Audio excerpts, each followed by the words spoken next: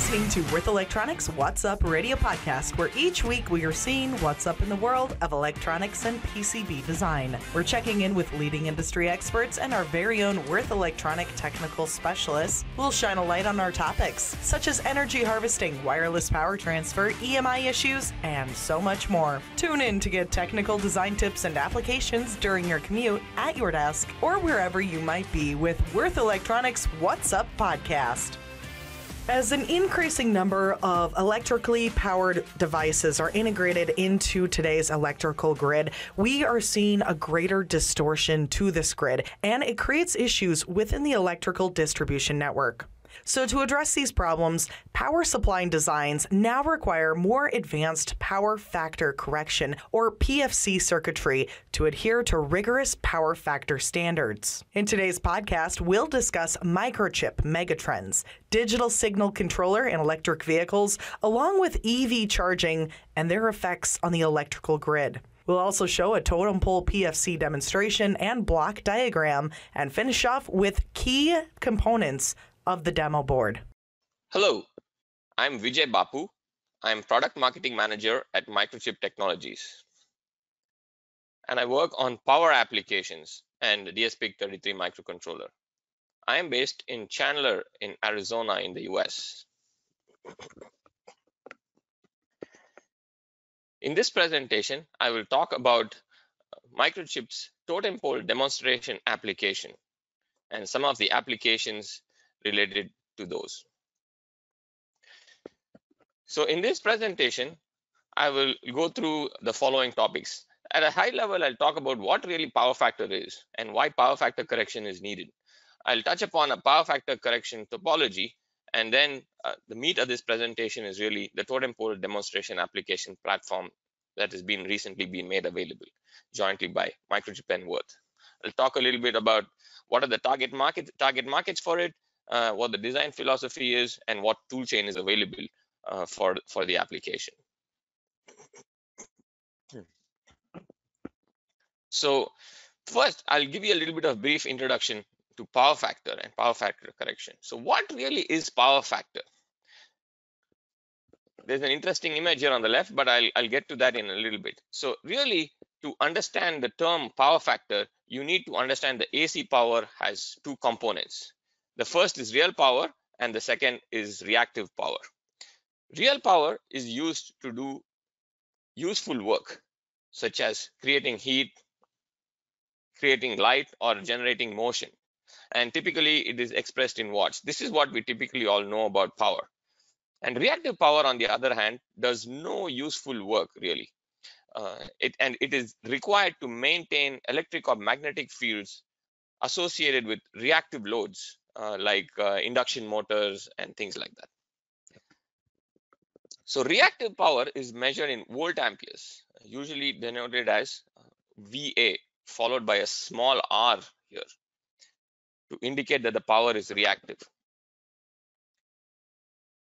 So the total power demand from a load, including both the real power and the reactive power, is known as apparent power. So you can see on the right, you can see the vector sum of real power and reactive power equivalent to the apparent power.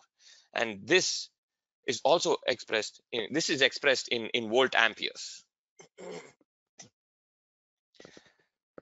So power factor is the ratio of real power to apparent power. And it is a unitless quantity, and it ranges in the range of 0 to 1. And obviously, the higher the better. And in the glass of beer analogy, you can look, when you order a glass of beer, you want the beer to occupy the full glass. But when you order beer, typically you get a little bit of foam here. In this case, the foam is the reactive power and the actual beer is the active power. So what you want to do is you want to maximize the power factor. In this case, you want to have the full glass of containing beer. So that's what really you want to do. So that's really the analogy, and hope that was useful.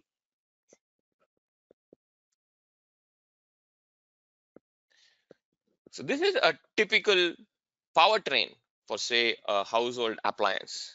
There is an AC here at the left, and it's driving an AC to DC stage. The simplest stage would be a bridge rectifier followed by a smoothing capacitor. This then drives a DC to DC stage, which steps down the voltage to a level that is usable by the end application. And this also provides some isolation for safety. And this is a typical load in a household application.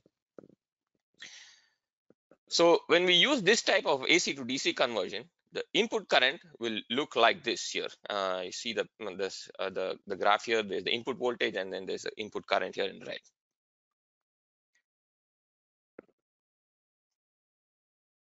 The rectifier only conducts at the peak of the main. So the current is distorted and non-linear. You can clearly see that the current is non-linear here. Basically, a PFC circuit for this AC to DC stage will try to force the input current to follow the mains voltage. So it is in the same shape and in phase with the AC mains voltage. The goal really for this PFC correction circuit is that it makes the load looks like a resistor from the point of view of the AC mains. So you may ask, why do you really need to do this? This is largely to comply with some regulatory requirements that are in place to maintain a healthy AC grid. So there are some international standards that stipulate that offline equipment or any equipment running from AC mains with the input greater than 75 watts has power factor correction added.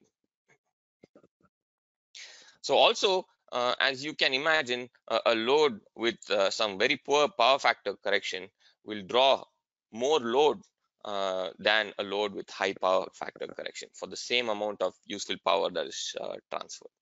So this is really not so good from an electrical grid standpoint, and you have basically very poor efficiency and a lot of wasted energy.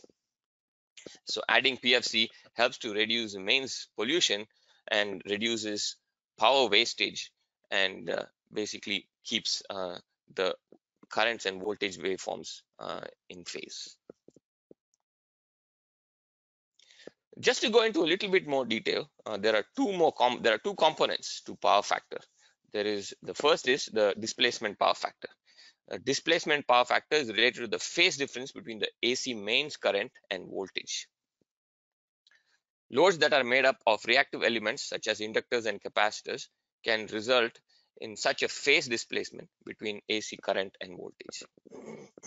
Here we can see that the voltage is in black, the current is in blue, and the instantaneous power is in green.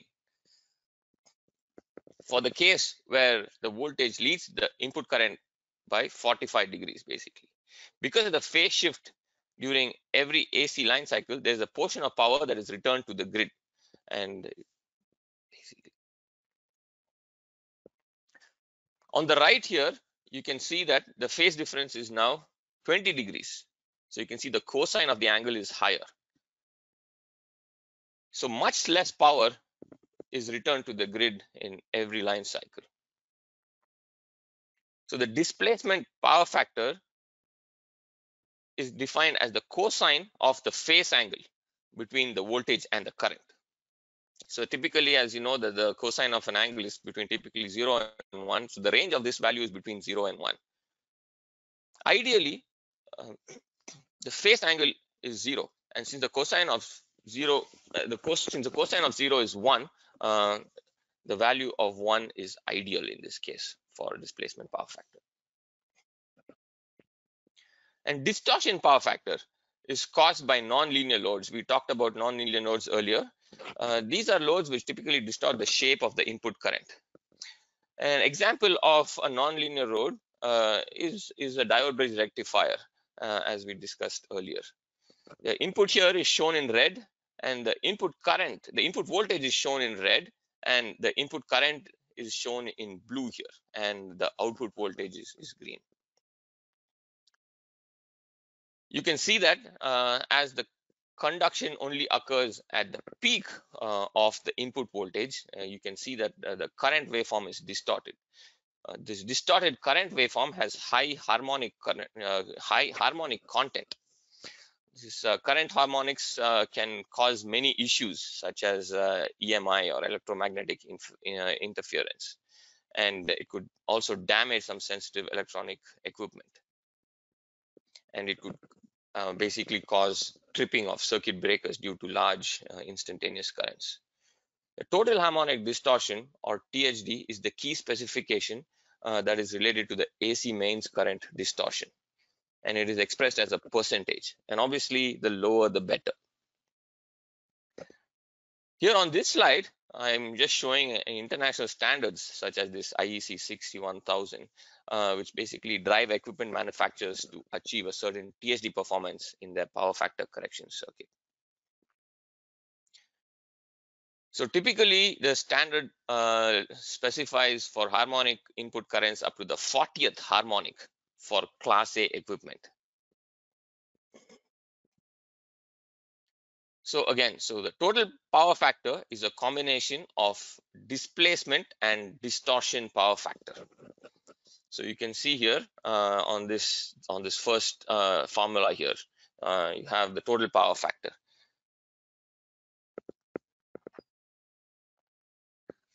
And really, the total harmonic distortion is the other item that we talked about.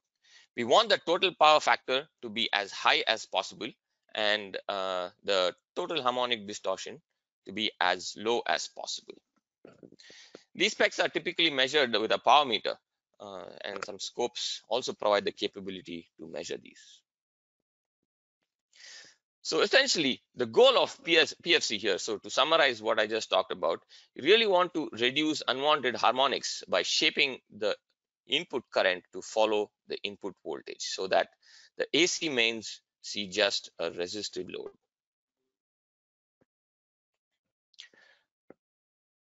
Now I'll briefly introduce some PFC topologies. This is the most common and standard boost PFC stage. It consists of basically a diode bridge rectifier and followed by a boost stage. And now there is also an output filter. The boost stage controls the input current to follow the input voltage, and it also regulates the DC output voltage to roughly about 400 volts. The standard practice here would be to control the boost stage with a PFC ASIC controller. A PFC stage will have a certain efficiency, and some power will be lost as energy passes from the input to output. In a bridgeless design that is shown here, this bridgeless design removes the bridge rectifier diodes from the conduction path. And as a result, this can improve efficiency by a couple of percentage at certain operating points.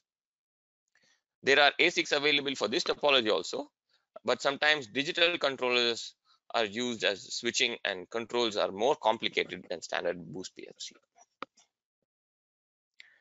Finally, we show the bridgeless totem pole PFC. As you can see, this topology contains no diodes, just two half bridges, and can achieve the highest efficiency of close to 98 to 99%. It is typically used only at very high power levels. And there are two half bridges here. The one on the left will switch at a converter switching frequency in the range of tens of kilohertz, and the other will switch at the AC mains frequency, so roughly about 50 hertz in Europe. If standard MOSFETs are used on the high frequency switching leg, you don't get maximum efficiency because of issues due to things like losses and reverse recovery and the body diodes of a silicon MOSFET. So to make this work efficiently, we typically use wide bandgap transistors such as silicon carbide or gallium nitride on the high frequency leg. Also, since the switching and control schemes for this topology is very complex, digital controllers like the DSPIC33 series are used. So hopefully I gave a good introduction for you to understand PFC a little bit better, some of the challenges and some of the goals of PFC correction topologies. Now I will introduce the DSPIC33 totem pole demonstration application platform. In this picture, The size of the evaluation module here is the size of roughly of an A4 page and roughly weighs about 4 kgs in weight when the heatsink is included. So in this totem pole topology, there are silicon carbide switches. What we're doing here is implementing conduction mode, continuous conduction mode topology for control for this. And so this can be operated in single phase, in 3-phase, or in split phase modes. And typically, the input AC voltage can be operated from between 90 volts to 260 volts.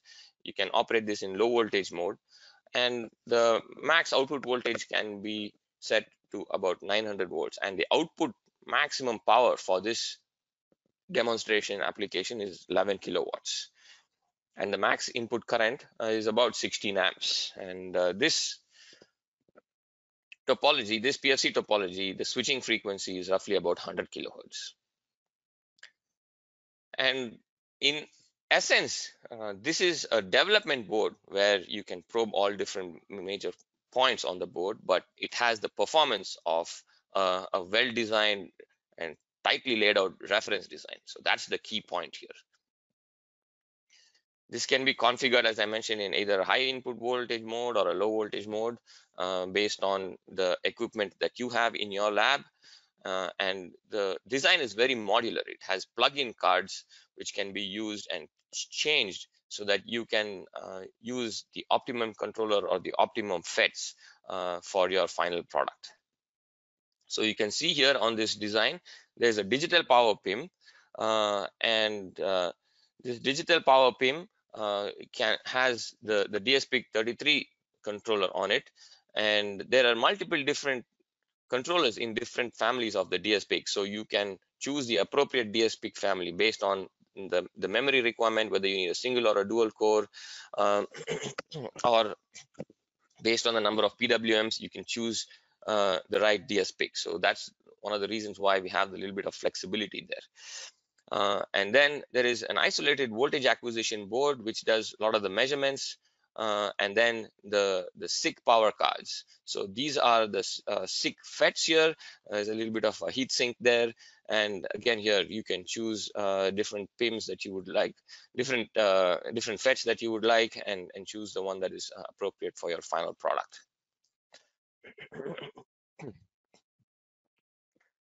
So now just talking about some of the target markets for this demonstration application. These work well in applications like energy storage solutions, like e-bikes and e-scooters, which are becoming very popular now. And because of the bidirectionality of this reference solution, these can be implemented in applications like hybrid solar inverters, and also in EV chargers, which is one of the key applications for this in onboard chargers as well. So here is one example for a solar inverter. So here you have a fairly standard block diagram. You have the photovoltaic cells at the top. Then you have a DC to DC with maximum power point tracking. And then there's a DC bus here. There's a DC to DC stage which powers the battery. And then and here is where the unit will fit here. So in the unit in orange here, the block in orange, this is really essentially connecting the battery to either the grid or the appliances at home. So if you're charging the battery from the grid, you can use AC voltage from the grid to convert to DC and then charge the battery. Or if you want to power the appliances, you can use the same unit and operate it in as a DC to AC inverter, and use the battery voltage to power the appliances in the home. So you can see here how this bidirectional capability of this unit, this PFC application, works well in solar application. And another application is the onboard charger. So typically the onboard charger has a PFC stage and a DC to DC stage. So This PFC stage works really well in this application because of the totem pole topology, high efficiency, as I mentioned, and the bidirectionality capability. So you can essentially use the grid to charge the EV, and also if you want to send power back to the grid from the EV, that's also possible because of the bidirectionality nature of this totem pole application.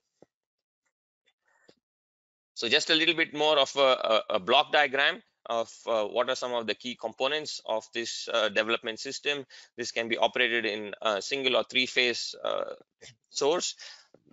So typically in with a single phase, you can get up to about 3.5 kilowatts of power, and if you want to operate this at 11 kilowatts, typically the three phases are required.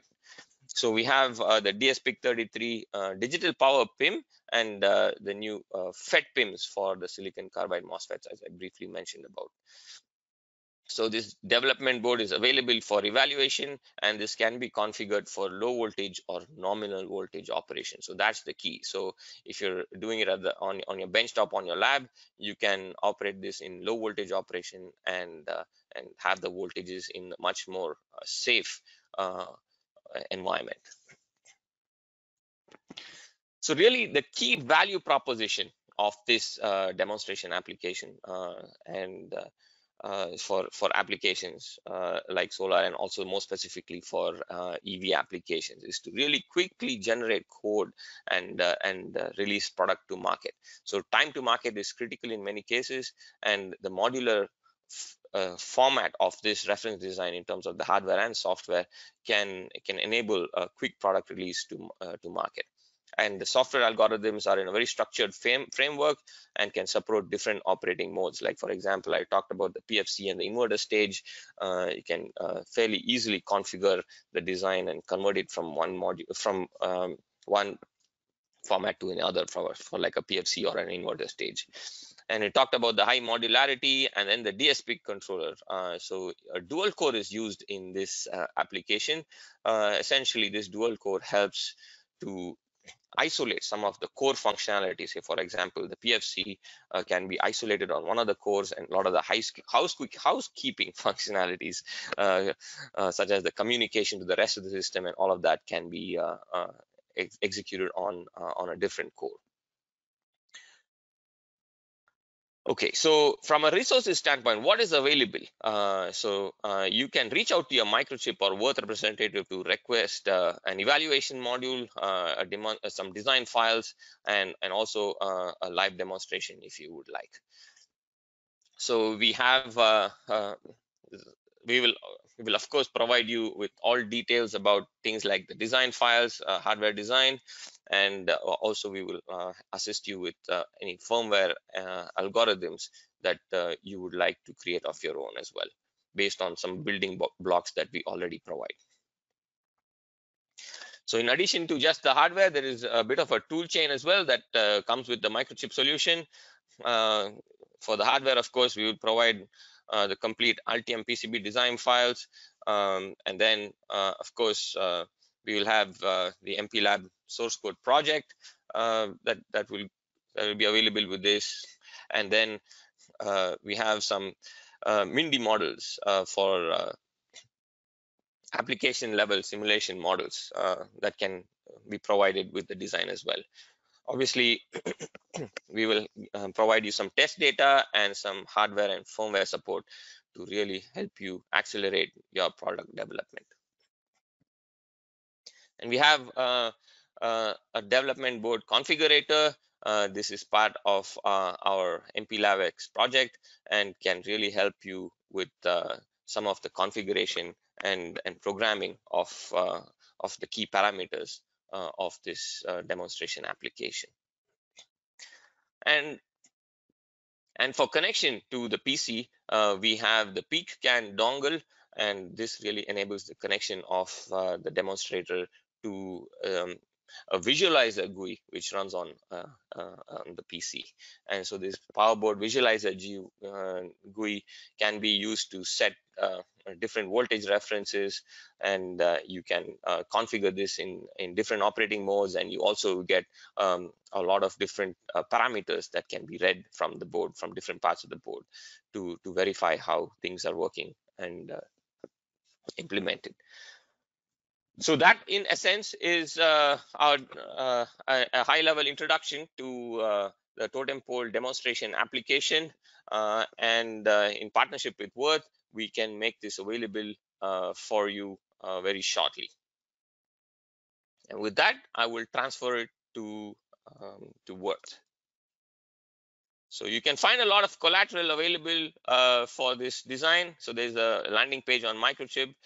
We can provide you firmware for the totem pole PFC. It's already available, and for the power control, and also firmware for the voltage acquisition board is also available on discover.microchip.com at these links.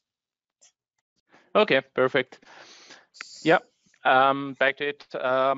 As I said, I'm working in Wurth Elektronik as a product definition engineer, and I'm today going to talk about the products being used in the totem pole PFC design from Würth side. So that's the agenda for today. We are gonna talk about the push-pull transformer as new parts and their characteristics and their application in the microchip design. Also, we are going to talk about one of the most important parts from the passive side, which is a PFC choke, and also our custom capabilities and the new standard flat wire chokes. And we'll go briefly through the advantages of using flat wire for the design of the PFC choke. And also, I'm going to introduce a new DC link capacitors that we have recently, and going through some characteristics, showing some additional resources. And last but not least, I'm going to show all the standard products that we can offer for such a design and for your own design. So let's jump to the push-pull transformers, or the VE-PPTI.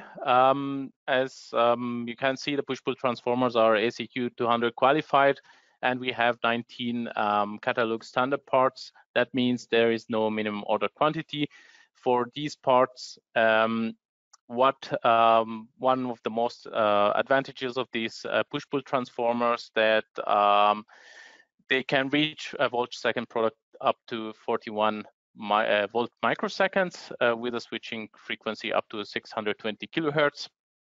These transformers are SMD transformers, comes in small size and low profile, with a long or high operating temperature range ranging from -40 to 125 degrees. Typical applications for the push-pull transformers is isolated interfaces as CAN interface, SPI, I2C, low power LAN or RS interface. Can also be used for gate driver power supplies, AC motor drives, or polyphase energy meters. So getting back to the block diagram of the PFC totem pole choke, we can see where the push-pull transformers have been used. So we have here our push-pull transformer for the CAN interface. Also, we have custom push-pull transformer being used for the SiC gate drivers, tailored for especially for this design. And jumping next to the next important part, which is a PFC choke. For this design, we have a lot of versions for the PFC chokes. I think on Vijay's presentation, you have seen different chokes. And also, we have the custom PFC chokes that we created for the design. In this case is custom MPP core PFC chokes, which is a polypermalloy powder consistent of molybdenum, nickel, and ferrite. What are the advantages of this MPP core? it has the lowest core losses among the powder material, all the powder materials, and has also very good or the best temperature stability, which is under 1%, which makes these cores very useful when used with higher DC bias.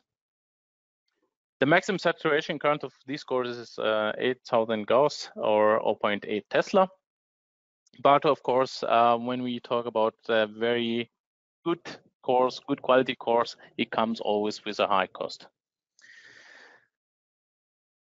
As you can see here, the chokes are right after the EMI filter, and as VJ has already mentioned, if you're using a single phase or a three-phase course, so you will need the three of them, and they are placed here directly after the EMI filter. So another standard family that we have is flat wire cores. These or PFC chokes, sorry. These have cores with high flux cores or sandust cores. The high flux cores is a mixture between nickel and ferrite, and the sandust is aluminum, silicon, and ferrite mixture.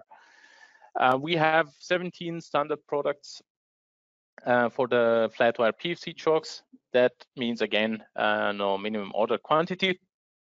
And we have inductance values starting from 118 microhenry up to 720 microhenry with a voltage up to 1 kilovolt DC. It also comes with a very high saturation current thanks to the flat wire up to 105 amps with a temperature range from -40 to 155. The core sizes varies from 53 millimeters to 99 millimeters of diameter, with a maximum height of 62 millimeter. Also, these PFC flat wire chokes are ACQ 200 qualified, so they can also be used in e-mobility applications.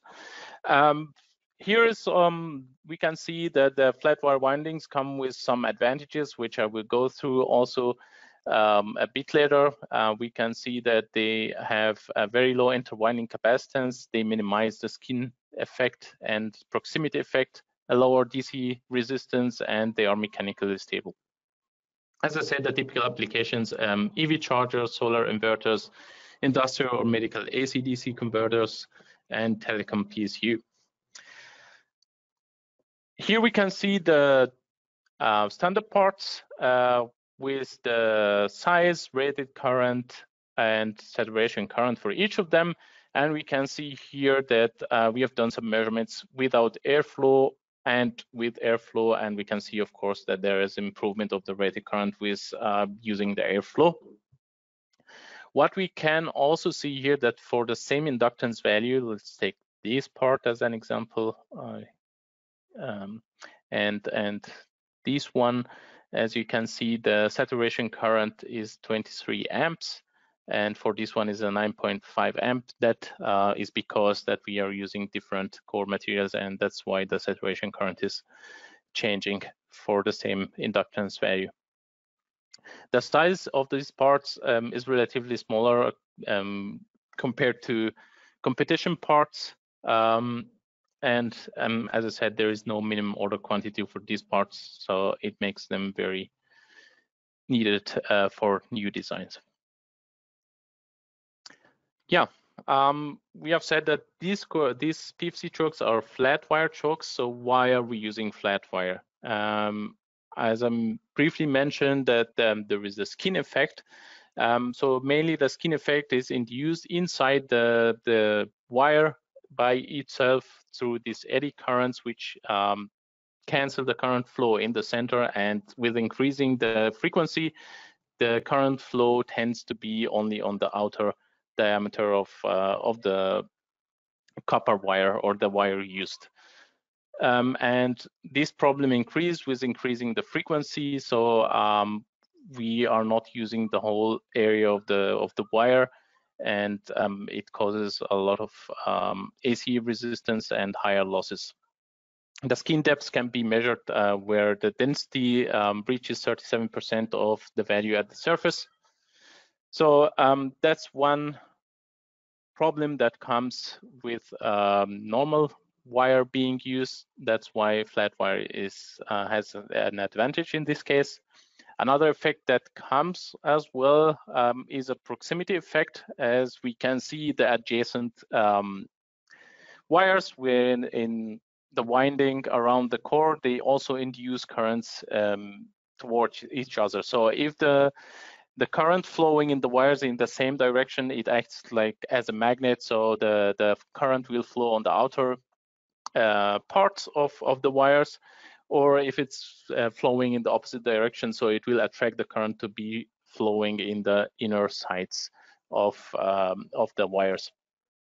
With the flat wire, we don't have this problem, and we can decrease the AC resistance happening because of the proximity effect. The proximity effect also increases with increasing the frequency. So whenever we are talking about wide bandgap material, we also talk about higher frequencies, and that's what makes the flat wire chokes best fit for wide bandgap materials. Here's a small experiment by taking two cores of the same size. One is with flat wire and one with a normal wire being used. And as we can see that the inductance value is almost the same for the both parts. However, we can see a slight change in the DCR, which is 0.6 milliohm. We will see what difference could it make. And there is a huge improvement in the interwinding capacitance compared from the flat wire chokes to the round wire ones, which is already an advantage. And we can see also the slight increase in the rated current for the flat wire chokes. Talking about the capacitance as well, for the round wire PFC chokes, we can see that the capacitance is not only series capacitance, but also parallel capacitance. So we have the capacitance between the wires, adjacent wires, and wires over each other. While in the flat wire chokes, as we have only the series parasitic capacitance, so we have a huge improvement, and that's why we have seen the improvement in the interwinding capacitance, that it's very low with the flat wire ones. So as we said, we have already seen the 0.6 milliohm difference in the DC resistance, and at 15 amp we can see a difference of 14.3 degrees for the temperature. So for higher currents, we can also expect that the temperature difference will be higher. That's because the flat wire chokes have better heat dissipation capabilities compared to the round wire ones. So wrapping it up, the conclusion, we can see it here in the real equivalent circuit of the inductor. As we have the inductive region or the inductive region, capacitive region, and resonant region. Starting with the capacitive region, since we have a less interwinding capacitance, so we can use these chokes for higher frequency. For the DC resistance part, since we have a lower DCR, we have lower losses. And since we are reducing the skin effect and the proximity effect, we are reducing the ACE losses. Last but not least, the flat wire has higher mechanical stability than the round wire being used. Going to the next product family that we have recently announced is the DC Link film caps, or the MKP film capacitors. We have 24 standard parts, again, no minimum order quantity, with capacitance value from 1 microfarad to 75 microfarad, with a voltage up to 1.2 kilovolt DC. It comes in different packaging with different pitch distances, starting from 27.5 millimeter up to 52.5 millimeter. MKP is polypropylene metallized film. So we have the metallization as electrodes and a propylene film as the dielectric. So it makes it very useful when it comes to high ripple current, and also these DC link caps comes with a self-healing properties that also extends their load life and storage life. Just a small comparison between the new DC link caps and the aluminum electrolytic capacitors. So as we said, the rated voltage goes up to 1.2 kilovolt. So it makes it perfect for SiC modules as an example, while the aluminum electrolytic caps, they go up to 600 volts. So series connection is needed in this case. The DC link caps, they come with a very low ESR. So they make them their capabilities for higher mass current better, and the ripple current could be several amps per microfarad, while the aluminum electrolytic capacitors, they have a relatively higher ESR. Depending on the part, it ranges from 1 milliampere per microfarad till 20 milliampere per microfarad. However, the aluminum electrolytic capacitors, they have high capacitance value, is a microfarad per millimeter power 3. The DC link capacitors, they have low capacitance, may also cause high voltage ripple. And for the aluminum electrolytic capacitors, the large bulk capacitance for low voltage ripple, as we said, that they have higher capacitances. But the two more advantages of the DC link capacitors is that in these capacitors, as we have seen, there is no liquid being used inside, in contrary to the aluminum electrolytic ones. So it makes it better for long storage and load life. And since it have also a self-healing property, so it makes more robust and reliable in many applications. In our simulation tool, Red Expert, you can find also more details about these DC link caps, some diagrams, and also you can choose your right part, not only for the caps, but for all our products, electronic products or standard products, whether you can choose by product, or you can also use our different design tools for choosing the right product for your application. There are also some more information about the DC link caps. We have some webinars that have been already done. You can find it on YouTube. There are also some application notes, and we have an extra webinar on 11th of July. Getting to the last point, what we can offer for such a design. So we are starting from the magnetics with a EMI suppression products as ferrite beads, using power inductors, whether shielded, unshielded inductors, common mode chokes, the push-pull transformer, gate drive transformer, and more inductors.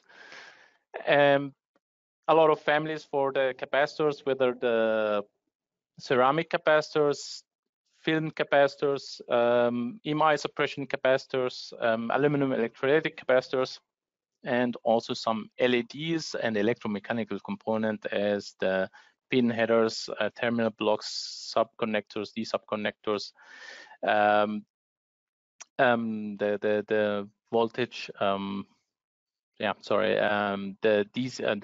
resistance changing voltage, the mechanical switches, spacers with extra thread or without, so that we have a whole portfolio that is covering such design, and we can support you gladly with your designs.